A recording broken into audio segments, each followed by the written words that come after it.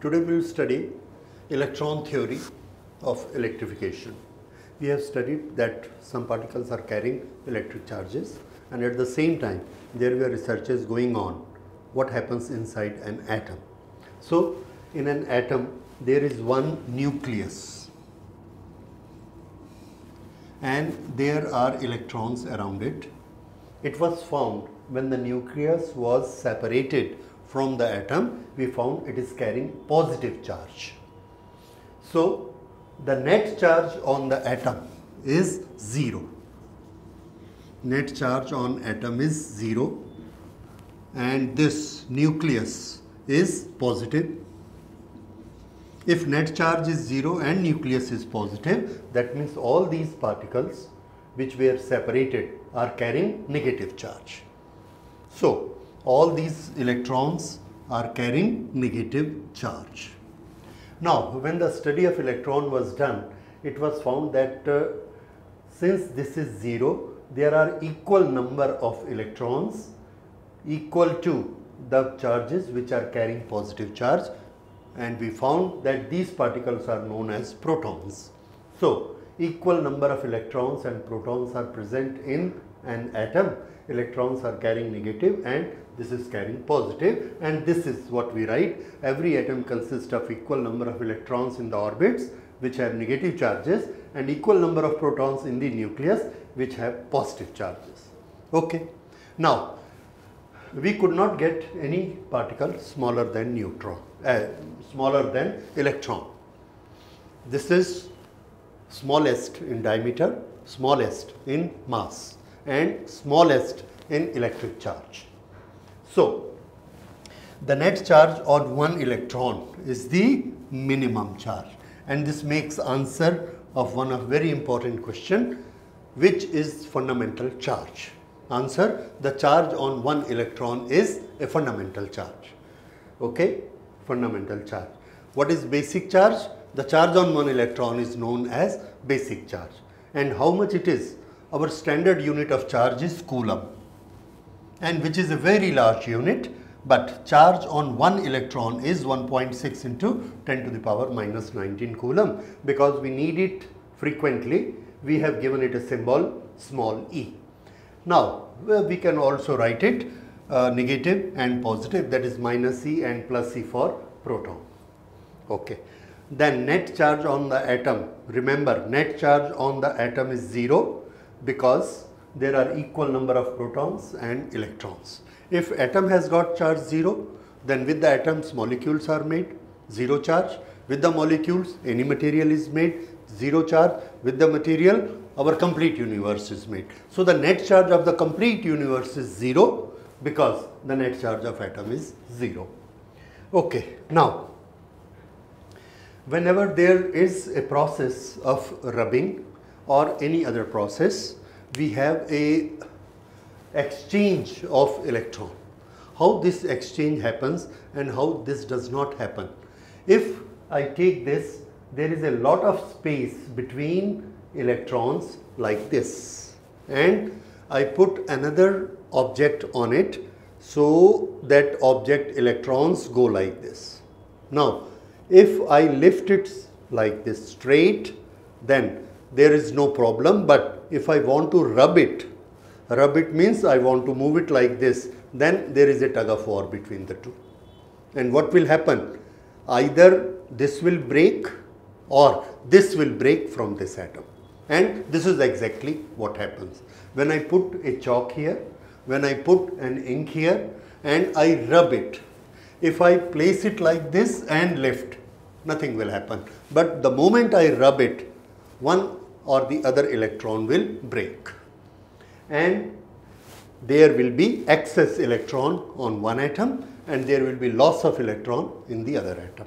Now if there is a excess electron, the excess of electron, that gives the negative charge to that particular particle. The loss of electron creates a positive charge. The deficiency of electron makes positive charge on that particle. So if any body has got negative charge or particle charge, the responsibility is gone to electron. It is either excess of electron or it is loss of electron. But negative or positive, both are due to motion of electron. You can ask why? Why proton is not exchanged? If a proton goes to another atom, then that will get positively charged.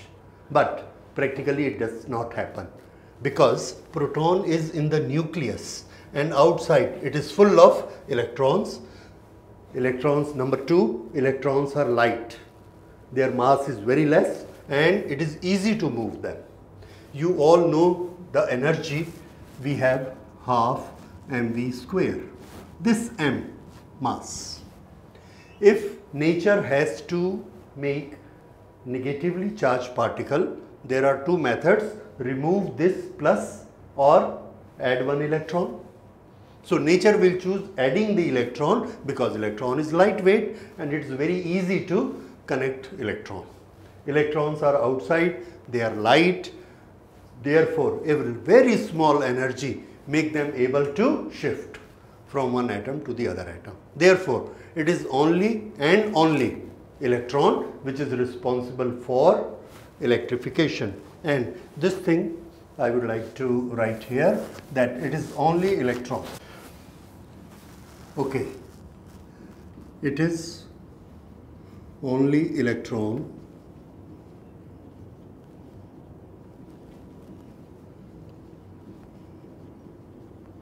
which is responsible for electrification. And what I told you, why not proton? The answer is proton is not mobile.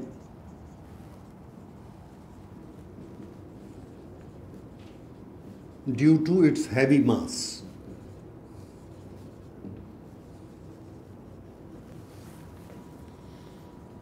How heavier is the proton? So proton is 1837 times heavier than electron. Then nature will always choose a lightweight electron to be moved. So it's only electron which is responsible whether a particle is getting positive charge, negative charge. So remember, when I ask you how can we make this particle positive, you will not say that we will shift certain positive charge to it. What will be your answer? We will take out some electron from it. This will become positively charged. This is the method to make any object as positively charged particle.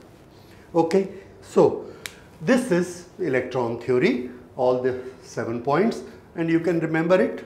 7 number is not important. You should remember all the points, and if you remember all these points, then it will make all your electricity very clear. Okay, so after this electron theory, we will study what are the effects. One thing I would like to add here before closing, that will there be any change in the mass when a body is getting charged? If this is carrying, this is not charged, now this is carrying charge. Is there any change in its mass? It appears that there is no change in the mass. But what does electron theory says? It says it will get negatively charged only if some electrons have entered on it. This is a very, very important thing. Unless an electron comes and sits on it, this will not get negatively charged. We cannot give charge without bringing a material with the name electron. So remember, always charge is always carried by material. So if we make it negatively charged, one electron has come from outside, sit on it. If we get it positively charged, one material named electron has gone out of it. Now if material is going out and if material is coming in, will there be any change in the mass? Of course, there will be a change. That means whenever we charge a body, there is certain a change of mass. Okay, now neutral. If we give it negative charge, what will happen to its mass? Will it increase or decrease? Yes, the answer is it will increase. Why? Negative means some excess electron have gone on it and they will increase its mass. Okay, if a body gets positive charge, when we rub a glass, it becomes positively charged. What happens to its mass? Very simple answer, how it has become positively charged. Some electrons have gone out. If electrons have gone out, its mass has decreased. So remember, negatively charged body, whenever it goes from 0 charge to minus charge, the mass increases, and whenever it becomes positively charged, the mass decreases. And this we can count if we know mass of a electron. Then we can always count what is the change in the mass. Okay, so this is, I should write it, charge mass relation. So I will make a note for you, and you understand 0 to positive charge. How it is made? Electron leave the body.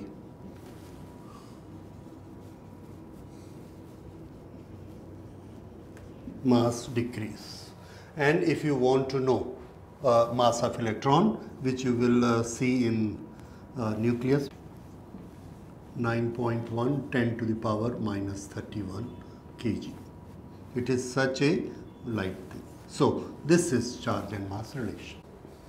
Okay, so now in the next class we will see how we divide the different material around us into different categories, what we call conductors, insulators, semiconductors, and how they behave.